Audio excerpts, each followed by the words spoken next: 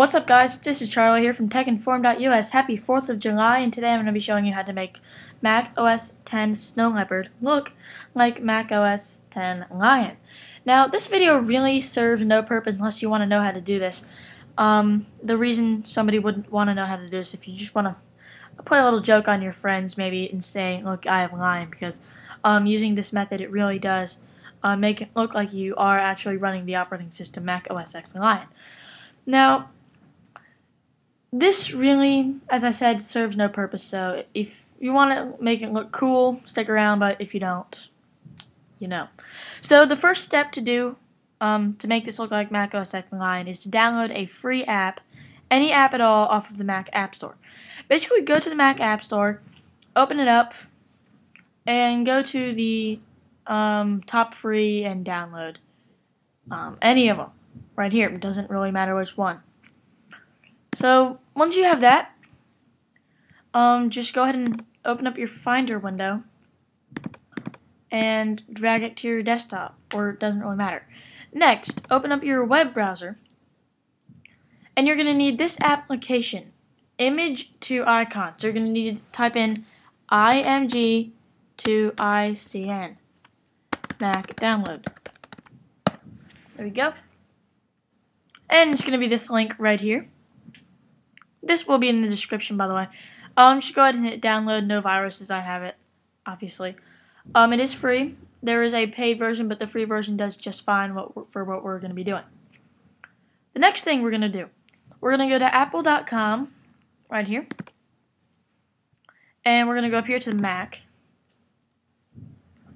And this step is not mandatory. If you really want to make it look very much so like Mac OS X Lion, this step's going to help. So basically, go to apple.com/MacOSX, and we're going to get, right now, this step, we're going to get the dock layout. Now, if you don't have some of the applications, that's fine. But, get to stop on this one. We're going to need to copy this dock layout right here. So, we're going to skip Launchpad right here, because that's what we're going to be adding in the tutorial.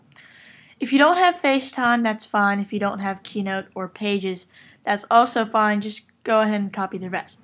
I'm actually going to leave the dividing icons past the divider alone because I don't feel like redragging my apps folder.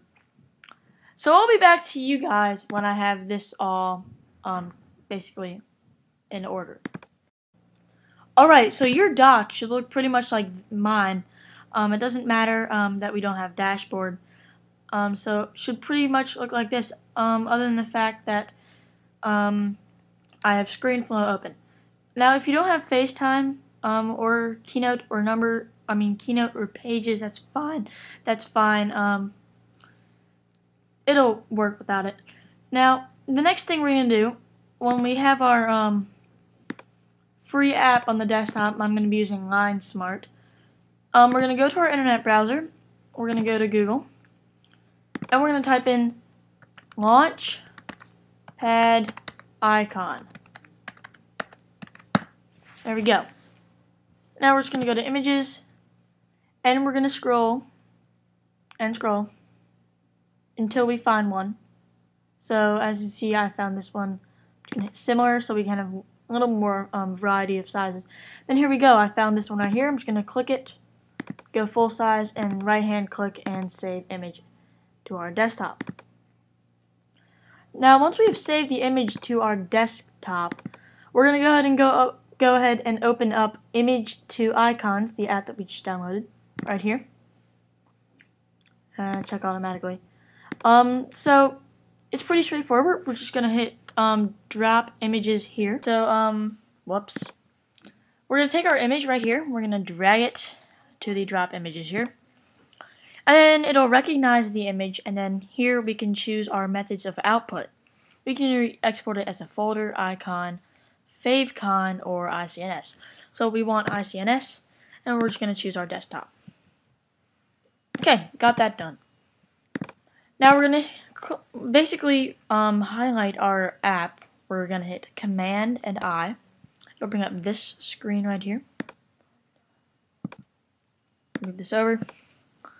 Now, what we're going to want to do, you're going to go down here, you're going to hit the lock, type in your password to authenticate it, and make sure basically every bar right here says read and write. If this doesn't work, I would go ahead and hit the plus right here, click your account, and make it so you have read and write privileges. So the next thing we're going to do, we're going to we're going to get rid of line smart, not the .app. We need it to say .app, so we're going to make it launchpad, launchpad. Then we're going to scroll up and we're going to move this aside, keeping it open at all times. Then we're just going to double click on the icon ICNS file we just made, and we're going to, I'm just going to hit the second image. Then we're going to go up here, hold down the select, just hold on select, and then go down to Insta Alpha.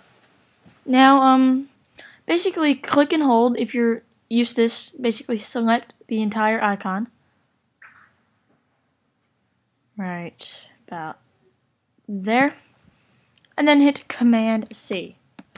This will copy it, so we're going to go back over to the Launchpad info. And we're going to click this little icon. It'll highlight blue, and now we're going to hit Command V. This will change it to the Launchpad icon. And we're going to go back down here and deauthenticate it, and hit X, and then we can X out of this. And we're going to move this app back to our applications folder.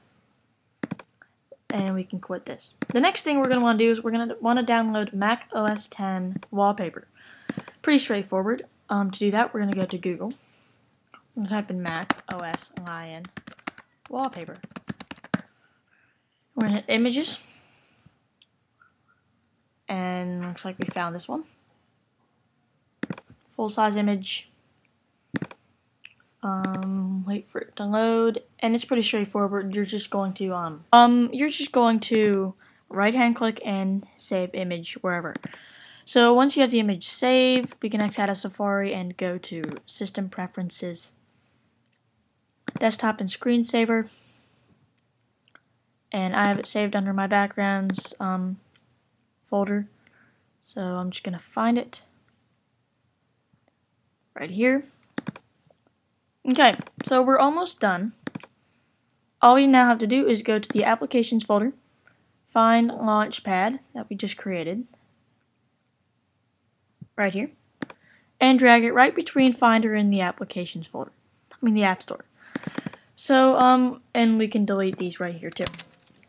So, I might add, it is pretty important that you have watched the video before you've done this, just to get a feel for what you're going to be doing. I'll put a big text block of saying that. Anyway, once you change the icon, unless you actually make a copy of the original icon, you're not going to be able to get it back. That's why I said use a basically a free app that you don't care about, unless you want to actually go to the App Store and re-download the app, so you can get the original icon back. I need to make that abundantly clear. So, from here, it really does look like I'm using Mac OS X Lion. I am registered as an Apple developer, but I'm not paying to have beta releases or developer copies yet. So, and I actually cannot wait until Lion comes out. I have all the money on my App Store account.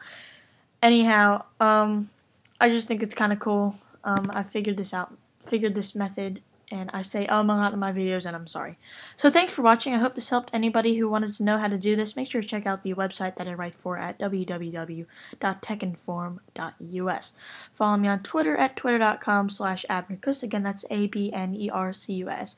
And make sure to subscribe for more tech-related content, as well as some watch reviews and things like that. If it interests you, click on my channel.